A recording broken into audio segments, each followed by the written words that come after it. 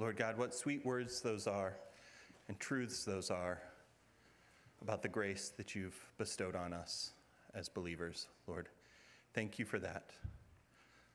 Bless our time as we come upon communion to remember you and the sacrifice you made on the cross so that we could receive that grace, Lord. In your name, amen. Hello, thank you for being here today. I've been looking forward to spending the next 10 minutes with you. And as we prepare to take communion, there should be men with Bibles. All right, there are. There's men with Bibles. If you don't have one, go ahead and raise your hand and they'll put one in your hand.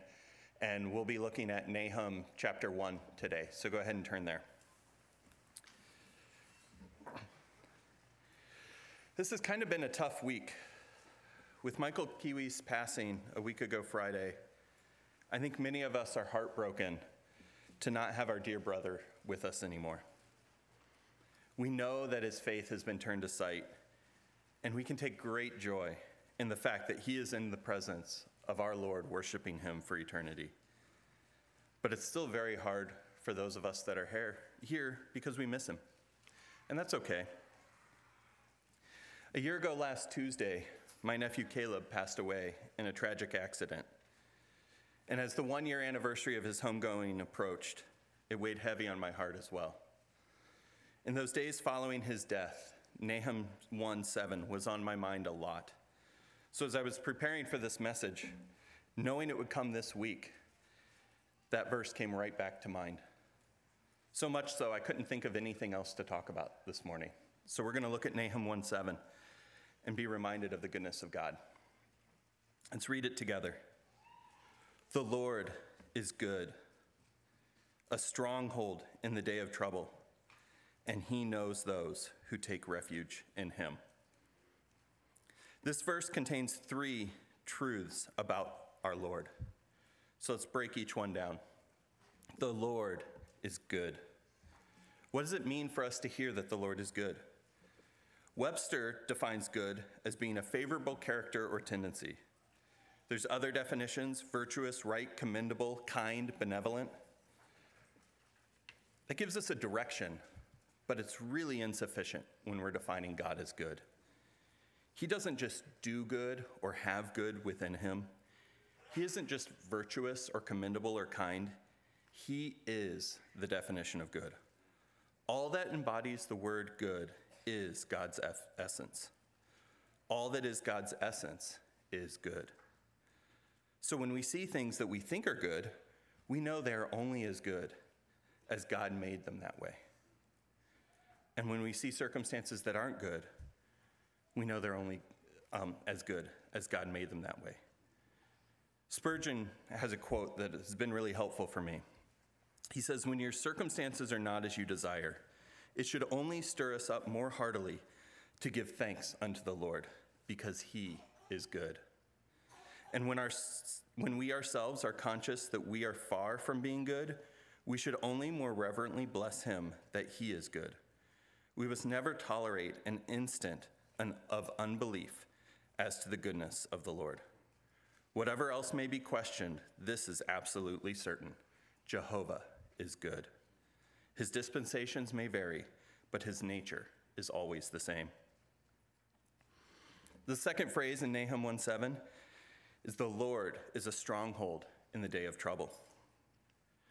This passage was especially meaningful to Martin Luther, who undoubtedly found it as a source of comfort in his own difficulties during the Reformation.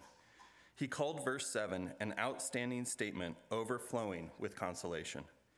He said, "We must relate and apply it not merely to the trial of Judah, but to absolutely every day of our trials and adversities, so that we may learn to flee for refuge in any trial, at all to this sweetness of the Lord, as if to a holy anchorage.